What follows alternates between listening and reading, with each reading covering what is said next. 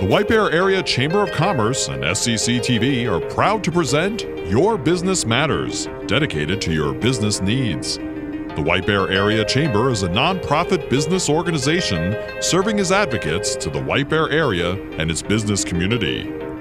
Now, here's the Executive Director of the White Bear Area Chamber and the host of Your Business Matters, Tom Snell. Welcome to Your Business Matters, brought to you by the White Bear Area Chamber of Commerce. Each month, we interview community leaders and local business owners so you can be informed about the developments in our community. I'm pleased to welcome Bryan Bear, the City Manager for Hugo. Bryan and I will discuss the implications of a lawsuit that focuses on sustaining the water level in White Bear Lake. Bryan, thank you for coming on to our program.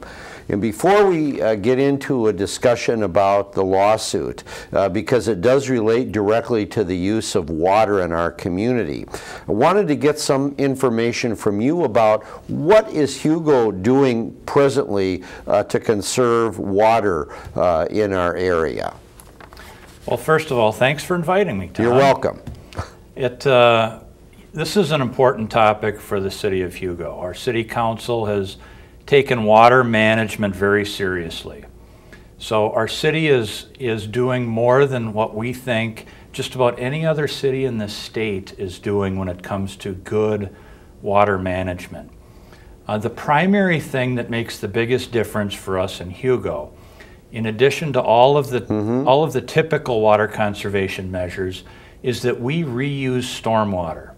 So we disconnect our very largest water users in the city and we reconnect them to an alternate water supply, which in our case is stormwater. So instead of using water that we can otherwise drink from the ground, we use stormwater for things like irrigation. You know, it's interesting that I think I recently heard that that for every gallon of stormwater that we're able to keep in our area, we lose 2 gallons to Pig's Eye, which is the treatment center in the Twin Cities area. But go on, it's interesting. Yeah, so stormwater and reusing it is smart for a number of different ways. By keeping the water in the community, it prevents that water from going down the drain towards Pig's Eye, number one. But it also prevents it from running off into the Mississippi River or into our lakes. So if we can capture water and keep it on site, there's 3 things that happen. First of all, it improves water quality downstream. We trap and collect pollutants on site so they don't pollute our water bodies. Sure. Secondly, it helps us with flood control. If we keep the water upstream and don't let it go downstream, it helps with flood management. And then the third thing is that it helps protect our water supplies. And so the water that should be in the ground and used for important things stays in the ground. And we use stormwater for things like irrigation. Could somebody imply from that because you're collecting the water, ultimately it drifts down into the aquifer because it's staying in the area, so that indirectly anyway has a positive impact on White Bear Lake? Yeah, so that's a really intriguing question, right? Because one of the theories has been that groundwater and surface water are more interconnected than we thought before. So and surface water being? Surface water being lakes and ponds and streams and things like that. And so if the theory is that if we pump water out of the ground and maybe that will impact a surface water body, then the reverse has also got to be true. So if we put water on the ground and let it soak in, then some of that water's got to get back into the aquifer. And so by putting water back into the ground, we're recharging our water supply. Okay, well that makes a lot of sense. So I want to get into now a little bit about the lawsuit. And part of the discussion I want to have is, because Hugo is doing certain things, maybe some of those issues can be replicated in other communities, and would that actually have an impact on the lawsuit that we have? And we'll get into that discussion a little bit later, but let's lay the groundwork on the lawsuit. Exactly what is this lawsuit about? Okay, so that's a big question. Yes. And I'll just give you my perspective. That's fine. In a nutshell. So the theory behind the lawsuit is that when big users of water, like a city, right. Each city has a municipal water supply, and we supply water to all of our residents and businesses. And as we pump water for that purpose, we pump it out of the ground. The water that we pump is 300 to 350 feet deep. And the theory in the lawsuit is that as we pump water out of the ground, that somehow sucks water out of the bottom of White Bear Lake. And that is the reason for the lawsuit. The lawsuit is asking the DNR to... The DNR is the Department of Natural Resources. Okay, all right. So in the lawsuit, a group of landowners has sued the DNR and against their mismanagement of the resource. So the idea is that the DNR has allowed cities and others to take water out of the ground, which then somehow sucks water out of the bottom of the lake. Okay, gotcha. Okay. So because of that, there are certain implications that have impacted various communities, right?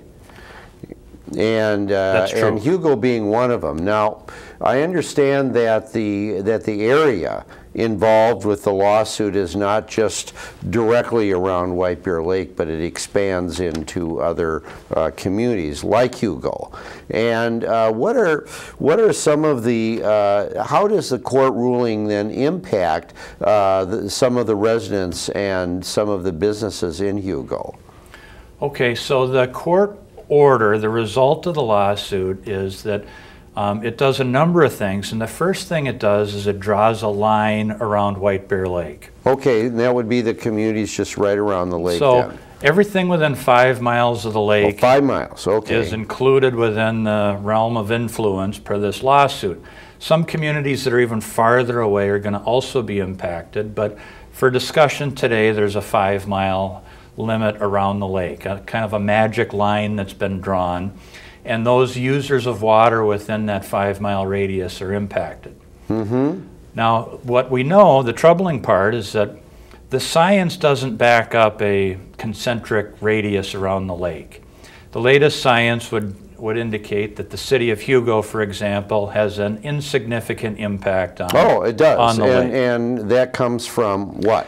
That comes from the DNR. Okay. And the other studies that have been done from the USGS and others have not made any scientific connection between water usage in the city of Hugo and the level of White Bear Lake. Okay, and before we get into the implications of the lawsuit, then, if they haven't had any implications, then why is Hugo part of the 5 mile radius then? That's what we'd like to know. And so this is a... Yeah. The lawsuit doesn't make very much sense. The judge's order doesn't make very much sense for most of us that are implicated. We know that if we were to stop using water completely, if we didn't let anybody drink the water or use the water in any way, it doesn't look like that would have any impact on the level of the lake. So the lawsuit and the resulting court order, in our view, is not going to succeed in filling the lake back up with water.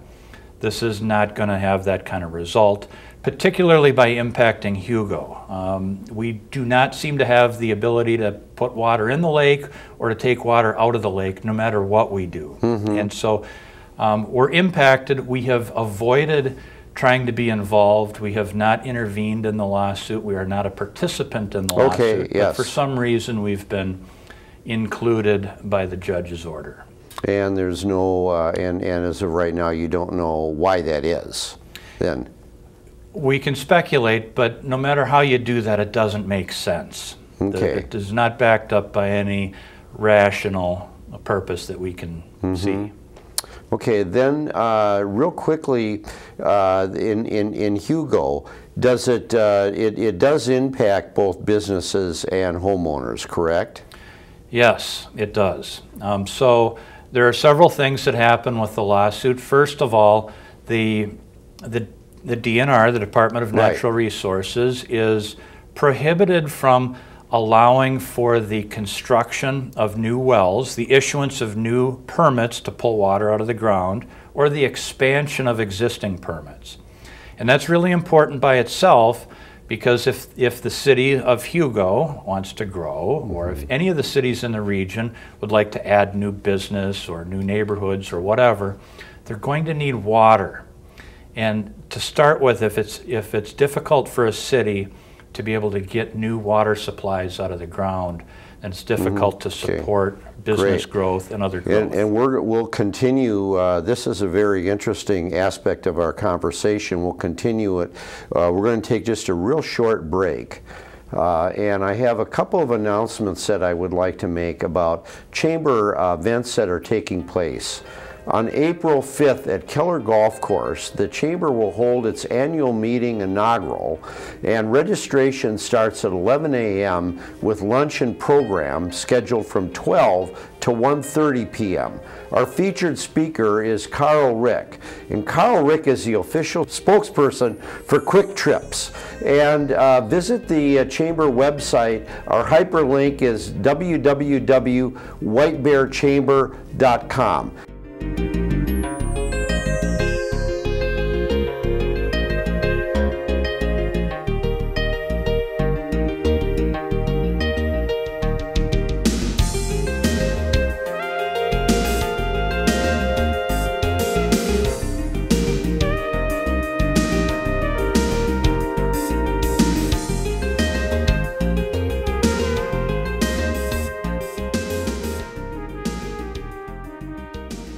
Again, Bryan Bear with the City of Hugo, the City Manager.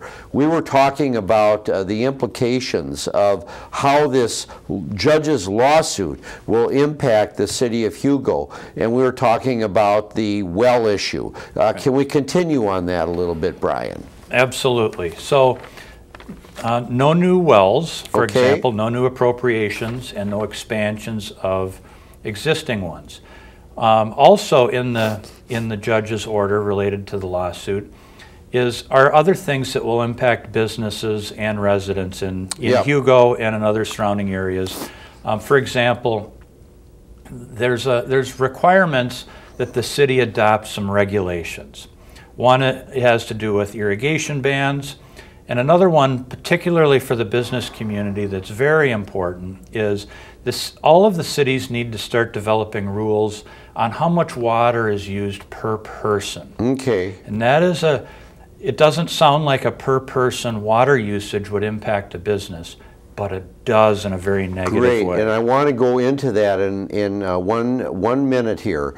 You mentioned earlier that the city there's a moratorium on new wells. Is that correct? For expansion. That is for residents and others, right? So there's a moratorium on wells that require an appropriations permit from the DNR. So what does that mean? Those are big wells. So if somebody wants to use more than 1 million gallons of water a year or 10,000 gallons a day, they need to get a permit from the DNR to do that. Is that hard to get? It will be impossible to get following the judge's order. Okay.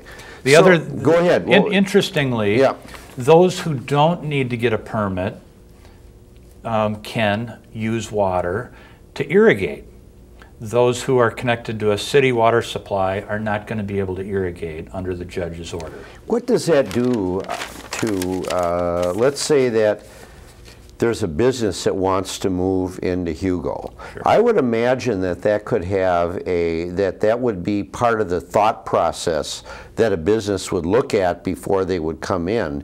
Not only for Hugo, but for all of the communities that are impacted by this lawsuit, that it would have an impact on whether or not a business might want to, maybe they don't want to expand in the areas that are impacted by a lawsuit, or maybe a new business would think about other areas where they wouldn't have these type of restrictions. Is that a fair assessment? Yeah, so maybe these are unintended consequences. We don't know, but it's hard to guess. But if you're a business, and especially if you're a business if you're a manufacturer that needs processed water, some industrial user, and you're deciding where you're going to locate your business, or if you need to move because you need to expand, Yep. are you going to locate in the White Bear Lake area, knowing that you may have difficulty getting approval or getting a connection to a water supply?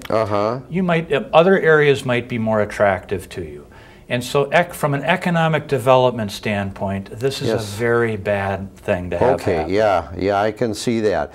Now, you also mentioned, before we went into this tangent about the expansion of businesses and the well use, about the amount of water that people or individuals can use per day, and how that might affect the business community. Can you expand on that a little bit? Yeah, so for very strange reasons that we don't understand, there's been a requirement for cities to adopt a regulation about how much water each person can use per day.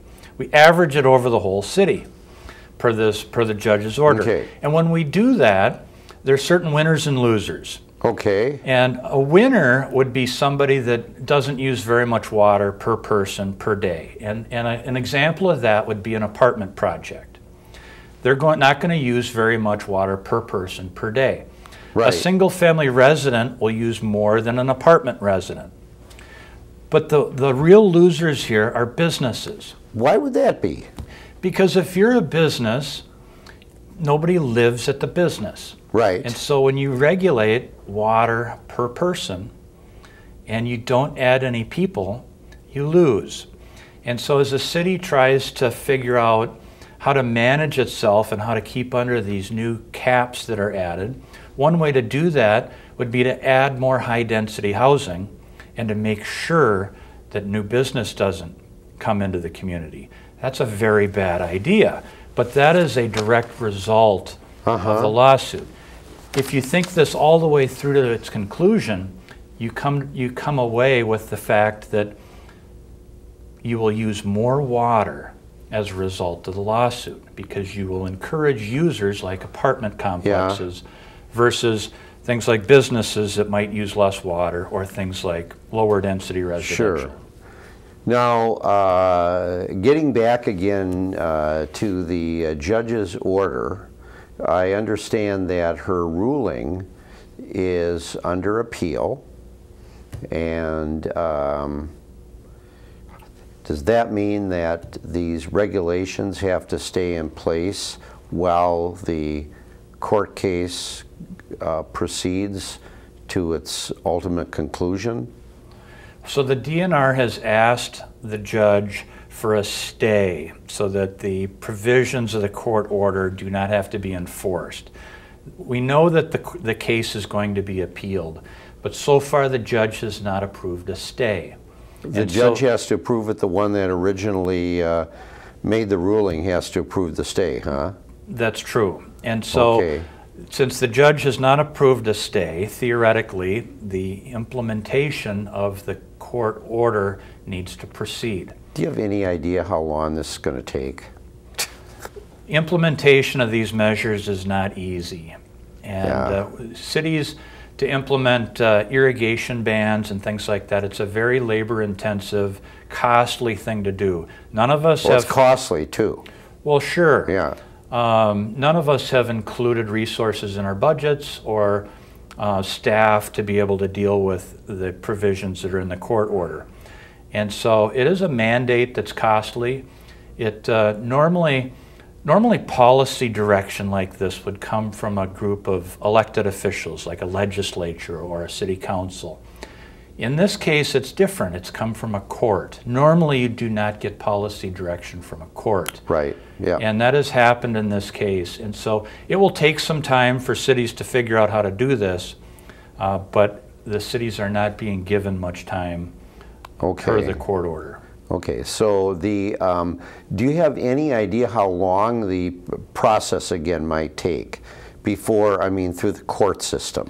Is there any, does anybody know how long the appeal process might take? Is it years or months or days? The district court has ruled. Yeah. The appeals process would be to the Minnesota Court of Appeals. Right. And that should, if things go well, that should be scheduled maybe in late summer, early fall for the hearing. And then it takes some time after that for the ruling to come. There's also an appeal option after that, then of course, to the State Court of Appeal, or I'm sorry, the State Supreme Court. Right. And so it could go on for a while yet through appeals. Okay. The other, just real quickly, a couple of other questions that I wanted to address. I've heard that one of the options that's come out is if we just move everybody over to surface water, this whole thing goes away. Is that easy, and is it expensive? If all of a sudden Hugo had to go over to surface water or White Bear or whatever, is it something that could be done quickly and cost effectively? Right, so thanks for that question. It is another requirement of the court order that cities create plans for funding and for conversion to a surface water supply. We know that the only study that's been done in this case so far that includes Hugo is one that was authorized by the Metropolitan Council. And that study indicated that it would cost $623 million. Who's going to pay for that? To convert Hugo to a surface water supply. That's a great question. Nobody knows how that would happen. And it doesn't seem like it's even a good idea. Hugo does not have any impact on the lake, so why would we consider converting to a surface water supply? It's a lot of money. It seems like a lot of money being spent for nothing, and it is not something that the city of Hugo, with our budgets, right now you're not contemplating doing that at the present moment. Absolutely not. Okay. And then the final question I have is that the lawsuit obviously was set to protect the lake level. Do you have any alternative ideas, real quickly, about what maybe should be done? Some things that can be done that would be able to get community support and consensus to help preserve White Bear Lake if there is a problem? You know, there have been a lot of ideas that have come forward to divert water in one way or another to White Bear Lake. Any water that's used to go into that lake needs to somehow be treated and cleaned, right, so it doesn't affect the water quality. We haven't thought too hard about that in Hugo. It is not, since we're not contributing to the problem, the lake is not in our city, and we haven't spent a lot of time figuring out solutions to that. But we do think there's some reasonable ideas out there that could be maybe discussed the communities need to get together to start looking at those, you know, some other reasonable options, so that, because this lawsuit seems to be something that is going to have a negative impact on both residents and businesses. So it'd be nice to figure this out. It will have an impact on residents and businesses. It does not seem as though it will have any impact on the lake. Okay. And so somebody finding a different answer for the lake issue would be a good idea. Well, thank you, Bryan, for joining me today. I'm Tom Snell, and again, thank you for watching Your Business Matters. Thanks, Tom. Yeah. You've been watching Your Business Matters. For more information on this program or the White Bear Area Chamber, visit whitebearchamber.com or call 651-429-8593.